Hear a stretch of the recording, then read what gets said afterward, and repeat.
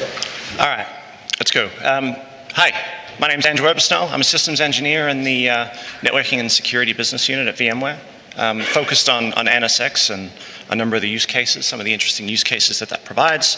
I've got some of my colleagues here with me today, Thomas from product management and Marcos as well.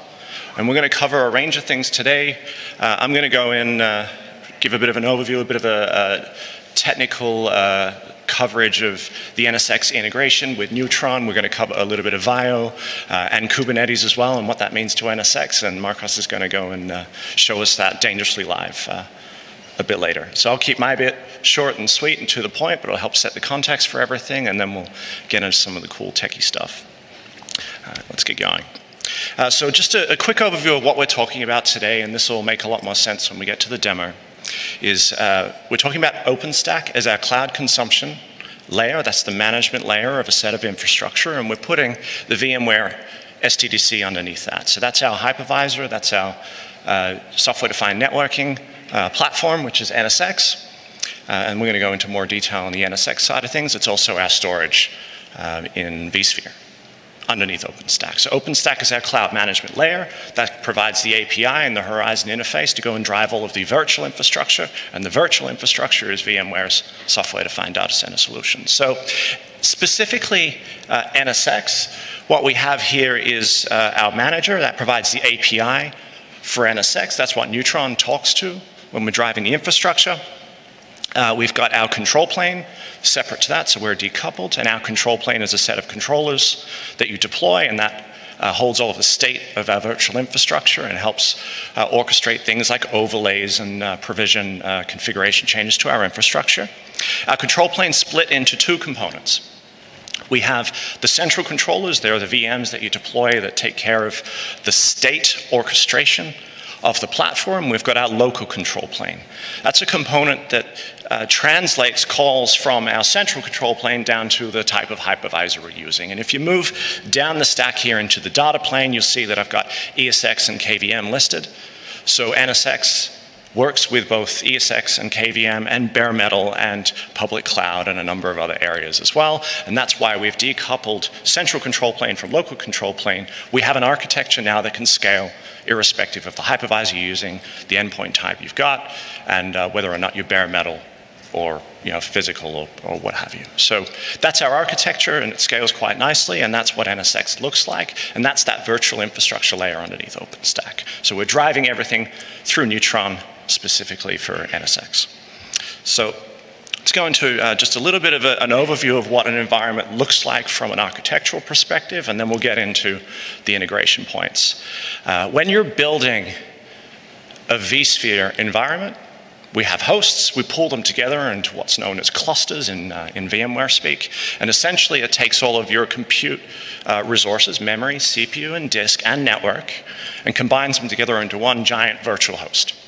And there are some things that we can do in our hypervisor when it comes to containers and VMs in a cluster format that allows you to move around. Live vMotion we've had for a decade. And some of those features in vSphere specifically is what are brought to you through the cluster construct in NSX. And I've just got a couple of points here around some of the different design options we have. With switching, we can do, typically we recommend 3 clusters, separate function. You're going to have a separate management from some of your edge functions. An edge function in NSX is our egress from the NSX environment. It's our north-south kind of connectivity, and it provides the resources for some of the stateful services. Some of this will make a bit more sense in a moment. And then we've got our compute clusters. Typically, we scale them independently, sometimes on a tenant basis, project basis, or you're flexible with as many of those as you want. And that's the typical architecture. And smaller scale, though, you can start to collapse these. But it's just generally good practice to separate your management environment to a few hosts on the side so you can change control it separately. And you've got the availability of those components, including OpenStack in this case. So that's just on the vSphere side. So let's jump into VIO now. I've mentioned Neutron a couple of times. NSX was born out of an acquisition by VMware of a company called Nicira in 2012. And that brought with that acquisition, a number of engineering capabilities and some code that was written by Nicira, which became the Neutron project in OpenStack. So that was a Nicira invention and incubated and iterated on through VMware. So that's the heritage of Neutron. We've been involved in the OpenStack community for quite some time, even prior to that, and that sort of solidified our involvement there. Some other aspects as well around Open vSwitch and that came about as part of the efforts through Nicira. Over the years though, so NSX is not new, it's 6 years old, we're at version 6 dot something of NSX now, and we've gone through a lot of changes and updates to the platform as we've learned new things from our customers. And so it's been around a while. Now OpenStack is a use case for networking. Neutron is the component that's driving our APIs. So as you can see in the diagram here, we've got Neutron, your project, and it's driving the API of the NSX manager. So anything that you can provision in Neutron, routers, security groups, load balancers, networks, NSX is going to be fulfilling those API requests from OpenStack. And that's the integration point. The nice thing about that is it's one driver for Neutron. It comes packaged with OpenStack, in this case, VMware integrated OpenStack. That's our commercial distribution. If you want OpenStack and you like the idea of VMware infrastructure underneath, we package it all up. It's tested, it's got lifecycle built in, and we'll provide you support for that. So that's our OpenStack. It's called VIO. But Neutron comes bundled with this plugin to drive NSX.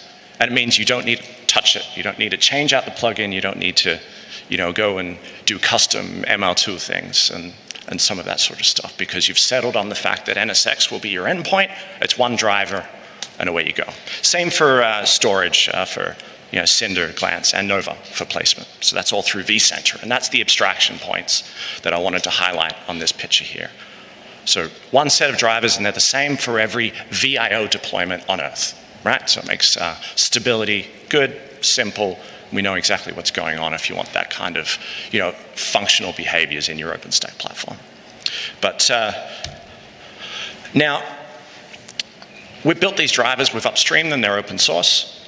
If you want more flexibility than an opinionated distribution like OpenStack, in VMware integrated OpenStack offers, or you want to do something a bit more bleeding edge with some of the projects, then you can go and build your own upstream OpenStack, and you can still leverage those same drivers, or you could go with another distribution if you wanted to as well. You have that freedom of choice, and you don't have to give up the benefits of our virtual infrastructure that OpenStack is driving underneath. You can leverage the same drivers through these integration points there, and you can also use KVM as a hypervisor. Perhaps you want to use NSX. Specifically, you want the software-defined networking component that VMware offers under Neutron, but you want to run KVM hypervisors, then you can still mix and match those drivers accordingly, and away you go. So that's kind of what it looks like there. Different components touching each other. Okay, now NSX. So that was just a bit of an overview. There's some things that you want to do in Neutron specifically. And NSX behaves in a certain way when you start firing these calls off. So you're going to go and create networks. And we're going to go and attach instances to those networks. And a network in NSX is our overlays. It's a software-defined layer 2 domain that you can go and attach instances to. And then we're going to create other networks with other instances. Perhaps we want to break out a multi-tiered application or something like that. And DHCP services. Again, this is something you would do in OpenStack. It's driven through NSX, and it would provide that function for all of the logical switches in this case. Distributed firewalling. So this is when you create security groups in Neutron. The way that gets translated through NSX is to our distributed hypervisor firewall. So every single node can actually enforce stateful firewalling per virtual NIC of the VM and the host. So that's what we're talking about there. Routers, Neutron routers. And so we again translate those calls into NSX. NSX now provides the routing function underneath OpenStack. And you can use NAT or no NAT. And we can start to do interesting things by chaining networks. And we have a concept of a tier 0 router as well. That's the router in NSX that talks to the physical world, right? Cool, so let's just move this along so we can get to the demo. There's a bunch of supported topologies. I'm actually not going to read through all of this, but we can do NAT, no NAT. You can do routing. We support full BGP and everything else from a networking perspective, and then load balancing and security under Neutron for some of those other microsegmentation and high availability use cases. Now, VIO. VIO is our distribution of OpenStack. It comes bundled with all of these drivers that I've mentioned. But with it, we have an additional component called VIO Kubernetes. Now, VIO Kubernetes is just it's another management component that comes with VIO to allow you to deploy Kubernetes clusters on top of VIO. And this provides the full life cycle of those Kubernetes clusters, scale out, up, down, doing things like upgrades and create, destroy, all of that sort of thing. So if you want to deploy Kubernetes on top of VIO, it comes built in with the product. And it's called VIO-K. Plus, we provide you support, right? So it's a supported Kubernetes lifecycle manager built on top of VIO, and it gives you some of the things mentioned here on the slide. And again, this is all on our infrastructure. It's on the software-defined data center, vSphere, NSX, and vSAN. Now this is where it starts to get interesting, because Marcos is going to demo this in quite a bit of detail. But traditionally, in a past life, we've had VMs, and they've had NICs, and they attach to ports, and they've got their connectivity and their network services. But now, with Kubernetes, we're talking pods.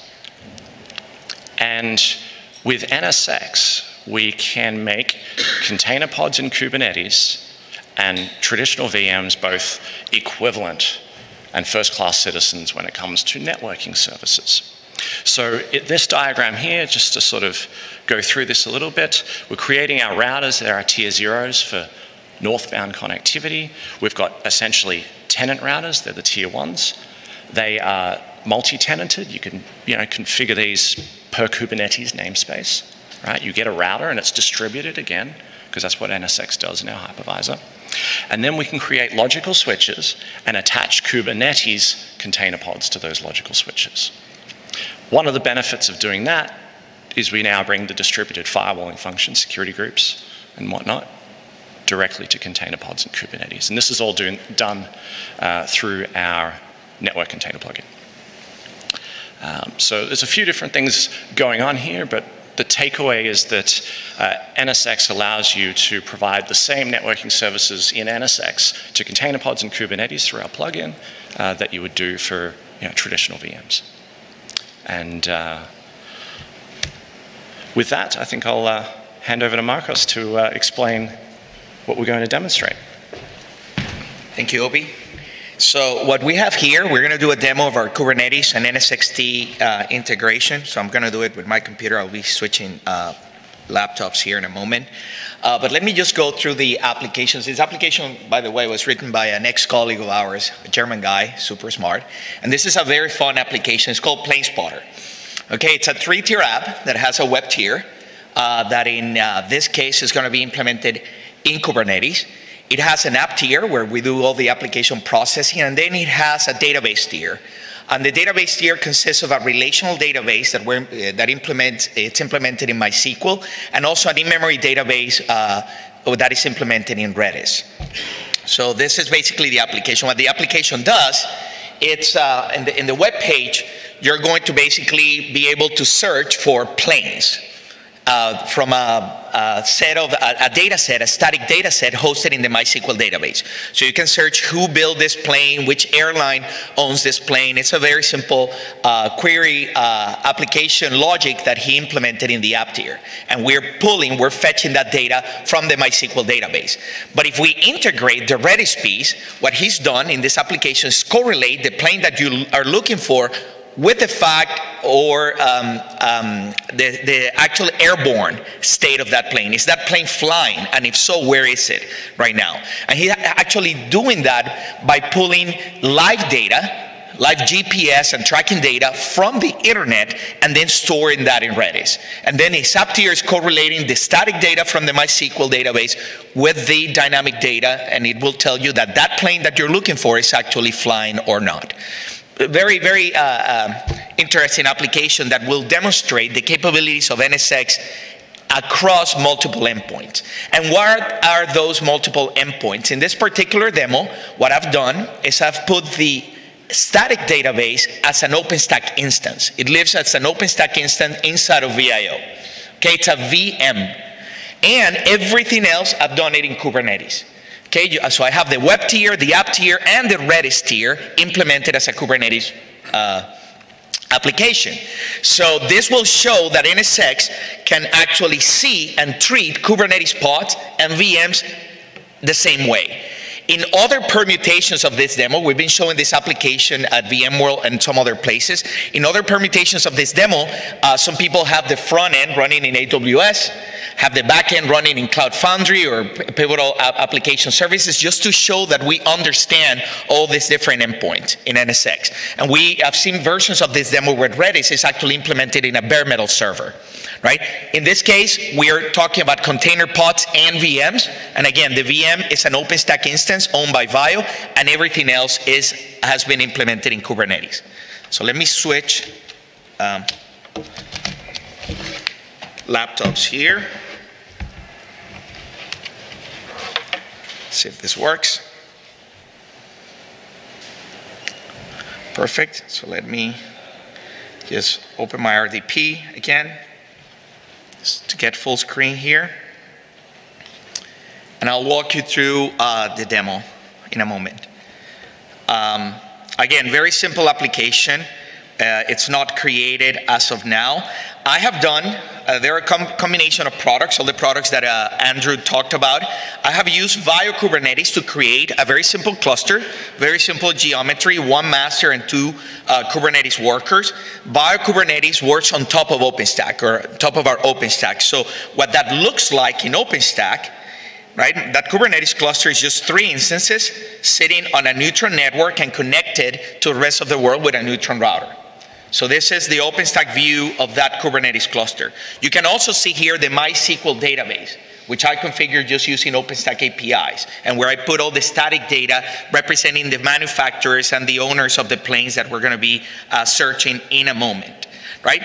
And finally, remember, this is all running on top of VMware infrastructure. So at the end of the day, all these Kubernetes clusters and OpenStack instances are vSphere VMs that your vSphere admins have been doing and troubleshooting and optimizing for years. So I have a compute cluster and a management and edge cluster. My management components are listed here. I have my OpenStack, I have VIOK, I have the controllers for NSX, all of that running in the management cluster. And in my compute cluster, I have my Kubernetes cluster, master and 2 worker nodes, as well as that instance, that OpenStack instance. Okay, so it's a multi-layer solution here. So let's go ahead and run this demo. Okay, first of all, let's populate my variables in my environment, and let's go ahead and create a namespace. As Andrew mentioned, when you create a namespace in Kubernetes, and again, the developer or application owner that is working with Kubernetes doesn't even know that this is integrated into NSX. He's just creating a namespace. I'll show you the before and after. I'm going to create a namespace, and just the fact of me creating a namespace drives automatic network configuration in NSX. This is the NSX view. I don't know if you can read that. Let's see if we can make it a little bigger. But basically, I have what we call logical switches. These are layer 2 networks, and this is the before. And if I refresh that, I should see here a new logical switch created called the PlaneSpotter logical switch. Right? This is that network that was automatically provisioned. And if I look at what kind of things are connected to that logical switch, right now I only have a logical router port. So the mere fact that I created a namespace drove the automatic creation of a layer 2 network and a router on that logical switch. And now the system is waiting for me to start scheduling pods on top of that automatic topology, which we're going to do momentarily. Okay? So let's go ahead and create the app tier first. By the way, this application is on GitHub with very, very clear instructions on how to deploy. It's a lot of fun. So I went ahead and created the app tier. So I'm creating that, if you remember that diagram, that middle box there, that has all my application logic. That obviously created a deployment, a config map, and a service. I'm showing here the service called PlaneSpotter service, and I'll show you why that is important in a moment. right? And then in that, I have a pod spec in that YAML that basically says my application tiers 2 Kubernetes pods, okay? Which are showing in running state right there. So if I refresh the number of logical ports that are in my logical switch, now I see 2 port. And the reason why logical port is important in NSX is because this is the same construct that we use for bare metal, VMs, cloud native applications, and containers. So a logical port is a logical port. It's a first-class citizen, and VMware NSX doesn't distinguish between one map to a VM and another one map to a container. So with this, we demonstrate that we can treat containers, VM, bare metals at the same, in the same manner. So let's continue to build our application. I'm going to do, now I'm going to deploy the front end, right? And the front end is a web tier. And the web tier has an ingress. If you're familiar with Kubernetes, an ingress is a layer 7 load balancing rule that basically maps. Let me show you the services and the pods, and then I'll get back to that ingress. So now I have a new service called front end, and I should have now 4 pods in my application because I've added 2 more for the web front end. Right? So if I go to NSX and I refresh this, I should see now 5 logical ports. The one for the router and the one for the 4 Kubernetes pods that have been that I have created. And this will come up momentarily here. In the meantime, while we'll wait for that to come up, for the containers to be in running state, let me show you the ingress. In Kubernetes, an ingress, and the typical implementation regards an ingress controller and a service type and all that. An ingress is a layer 7 load balancing rule. When you integrate Kubernetes with NSX, this gets implemented as a layer 7 load balancing rule, HTTP redirect rule, or HTTPS redirect rule, inside of an NSX load balancer. So we don't use the open source load balancers of Kubernetes. We replace, that's another component that we replace when you do Kubernetes on top of NSX. So let's go ahead and refresh the application, and it's up. So at this point, I should be able to go to that URL and hit my application. There it is. And if we're, and the person who wrote the app was kind enough to add a little bit of a widget here that tells me the application health. And right now, everything is shown as running except for that Redis tier. Right, so I'll show you the before and after. This is gonna appear broken because it always fails when it's tried to connect to a database for the first time. It didn't in this case. And let's go ahead and search for planes for American Airlines. I have to use US Airlines because this is FAA data. So there it is. So those are all the planes owned by American Airlines that are basically in this MySQL database, which again is an OpenStack instance, right? And as you can see, they're all showing as, you know, airborne. The answer is no, that's very unlikely, right? It's very unlikely that the largest airline on the planet doesn't have any planes right now flying. That is because we have not integrated the Redis piece into the application, which we're gonna do now. Okay, let's go ahead and provision Redis and the TCP stream converter that he wrote, right? This will provision 2 more pods for a total now of 7 pods and 3 services. So let's go ahead and show that. Okay, so I should have now my application fully operational. Let's go ahead and check NSX again, make sure the pods are up and running. They're still coming up. So let's give it a couple seconds. And again, what we're gonna see now, once the Redis tier is up, is that now we'll be able to correlate planes from American Airlines, manufacturer data and all that, models, things like that, with the fact on whether or not that plane is airborne, is flying. So this will come up momentarily. It takes a while. While we wait for this to come up, I mean, think about some of the questions that you may wanna ask us. We have our product management team represented here in the audience, so they can tell you about roadmap and plans for additional integration services, both for Kubernetes and OpenStack. Okay, so now my application is up. Let's go to the app health widget. And yes, Redis now shows running. We're gonna do a search again for American Airlines, okay? And I have a few minutes left. So there it is. So in the first table, one of those planes in the inventory shows as airborne. Let's go ahead and click on that guy, right? And now it's a flight from Chicago O'Hare to McCarran in Las Vegas. So someone is going to have fun this weekend, and and it also shows the altitude and all that. So this combines, right, the fact that now I had static data and dynamic data correlated in my application. And what I cannot emphasize enough is that this application is multi-endpoint. We're talking about Kubernetes and OpenStack instances in the same app, served by the same networking backend, which in this case is NSX. So, okay, so that's the application. Another thing that I want to show, right? So we have our application working. Another thing that I want to show is the capabilities, the tagging capabilities that are also part of our Kubernetes integration. In this case, I have annotations or metadata in my YAML of my app tier where I have added a label, user control, and then you can restrict who does what with Kubernetes, standard Kubernetes role-based access control. But in this case, the application owner, me, decided to add a label called app plane spotter app. Those labels get propagated to NSX, to those logical ports.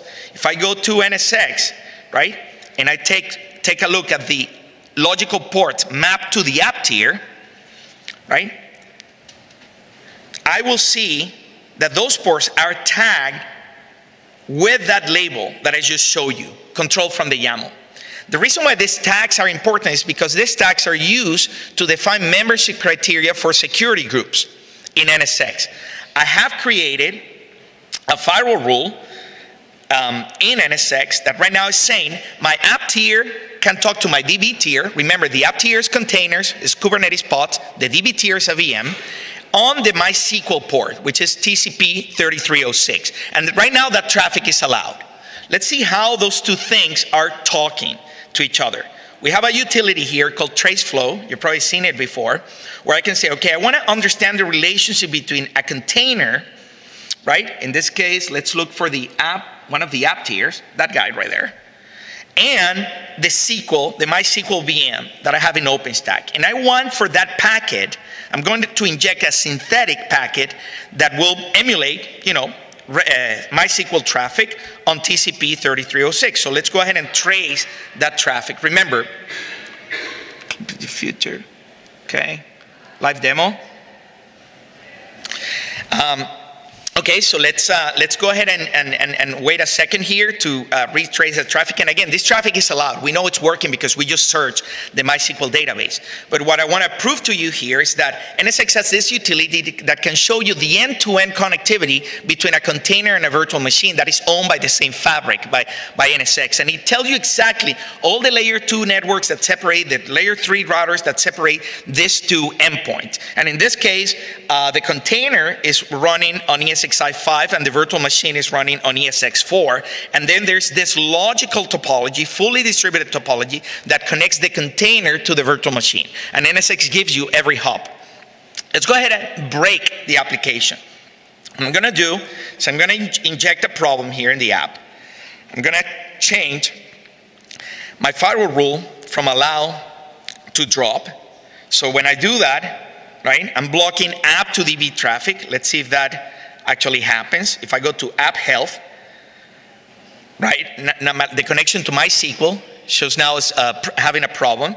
If I go to search, right, if I go to search for that data, yes, the application is broken, right? I broke the application. Very unfortunate picture that this person chose there. But anyway, so if I retrace, exact same traffic. I want to understand how app and DB are interconnected. I want to understand why the application is broken. NSX in a moment will tell me, okay, yes, there's a firewall rule in NSX that is blocking that traffic. That firewall rule, right, is firewall rule 16504. That if you remember, I go back to my firewall, is that firewall rule right there. So I injected a problem. It's a problem that I made up, but I'm using the traceability and the capabilities of NSX to display the end-to-end connection between completely distinct and separate endpoints. A container in a pod, in a Kubernetes pod, and a VM in an OpenStack instance. Okay, so with that, I think that's my demo. I have an extra demo here for network policy, which I'll be happy to show you offline, but I want to leave time for Q&A. We also integrate network policy into our NSX integration with Kubernetes. You define a network policy in a YAML, and we automatically drive the creation of firewall rules in the NSX distributed firewall. Let's go ahead and fix my app, because I don't want to leave it in a bad state. So I'm going to change the firewall to allow, and then this should all be green and good to go. Okay. And I think that's the last thing that I have in my demo. Now we're going to open for Q&A. Hopefully this was an interesting integration. We showed self-service provisioning of Kubernetes clusters with VIOK, obviously running on top of OpenStack, and then nsx-t serving the connectivity, security, and elasticity needs of endpoints of the distinct configuration, containers and VMs in my example. Any questions or comments? Any NSX customers in the audience? Thank you. Okay. And this is working for any Kubernetes system? Yes, so the question is this working for any Kubernetes distribution? The answer is yes. It obviously works with the Kubernetes that we include in our own Kubernetes as a service or container as a service solutions like VIOK, PKS, etc. Right? Or VMware PKS, VMware Container Service, but it can also be integrated into a do-it-yourself Kubernetes, absolutely. We also integrate with OpenShift. We have a certified integration with Red Hat OpenShift and their Kubernetes distribution. Okay, any other question? Did you try it with Kata containers in your Kubernetes cluster? No, there is no support today for Kata containers in the Kubernetes cluster. While we don't really care about the runtime in the Kubernetes cluster, Kata is specifically not supported as of right now. Good question. This one, this Kubernetes is on the nsx-i. Do you support Kubernetes over KVM? Good question. The question is, we need to capture the question in the mic for the YouTube viewer. The question is, do you support Kubernetes running on KVM? The answer is yes. We support Kubernetes clusters running on KVM. We support Kubernetes clusters running on bare metal. Okay, the nsx-t platform supports it. Everything that you saw here, it could be a KVM VM, or it could be just a bare metal Linux host doing OpenShift, doing Kubernetes. Yes. Any other question? Comment? Come on. No, nothing? Well, with that, we're going to hang around here for another 5 minutes or so if you want to talk one-on-one. Like I said, this demo is on GitHub. Just Google GitHub Plane Spotter, and you'll see this demo with very, very clear instructions on how to deploy it. It's a fun app, and it's one that demonstrates the value of NSX. So thank you so much for your time.